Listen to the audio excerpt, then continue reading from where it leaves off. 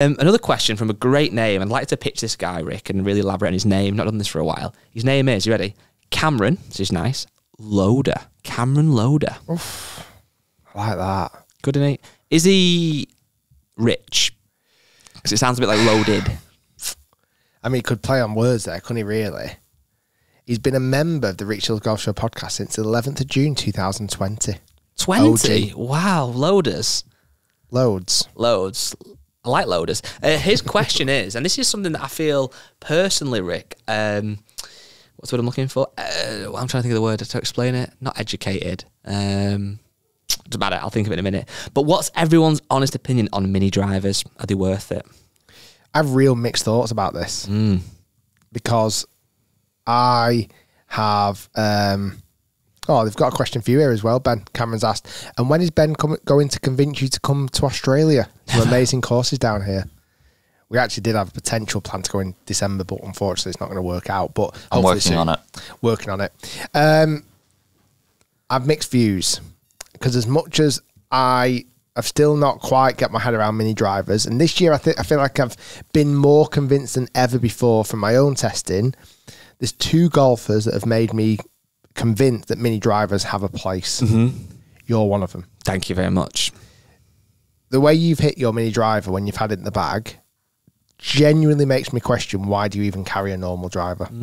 Like, I think you've hit it so good this year, but it's not a miracle club. Correct. I've also seen you hit bad shots with it.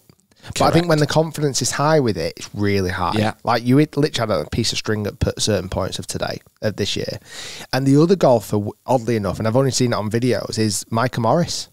Yeah. So I've played golf with Micah. He hits the ball so far, it's actually a joke. And with driver, I see him put it in so much trouble when I have played with him. With the mini driver, he still takes advantage of his length, but he's so much more accurate. Yeah. So I think for the right golfer, I do think there's a place for it. I hated them. I thought I didn't understand them whatsoever.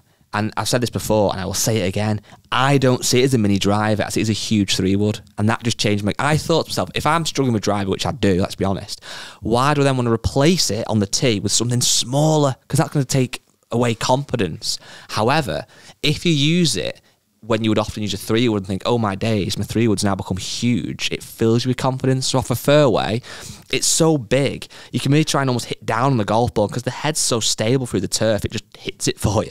And off a tee, it's kind of like, right, okay, my driver's not quite working. Should I get a 3-wood? Well, actually, I've got a big 3-wood. Just, yeah. I still think, and we spoke about it not too long ago, I still think there's a real... And I really hope brands bring this out this year, a real importance on bringing out a lofted driver. Yeah. And we saw it with the Top Golf driver this year, like, make something a little bit smaller, a little bit shorter shafted, more loft. Genuinely, that is the fix for most people's driver issues. Like, I remember when I used to coach at full time at Trafford Golf Centre, I used to have this 16-degree tailor-made driver in the studio. And if someone was struggling with driver, I'd just say, just give this a hit just out of interest. I wouldn't tell them anything about it. Almost all the time they hit the ball better. Do you want to know why this isn't a thing?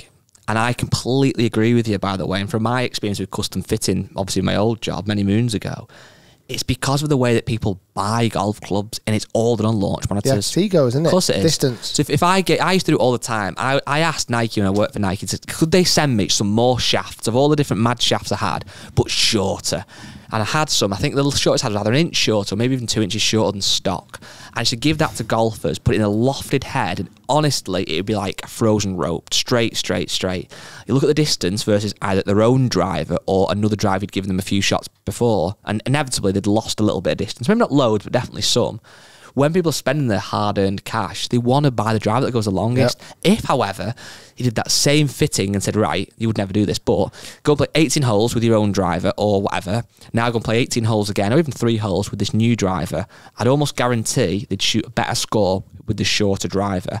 And they won't be thinking, oh, it was a little bit shorter on hole 3. They'd be thinking, oh, I birdied that hole or I parred that hole. I still think, though, genuinely, even if they played better, I still think it'd be a hard sale. You're right, yeah, I think it would. But I honestly think if a big brand this year made a huge push for lofted drivers, really sold the benefits of a lofted driver and shorter shaft, I think they'd win.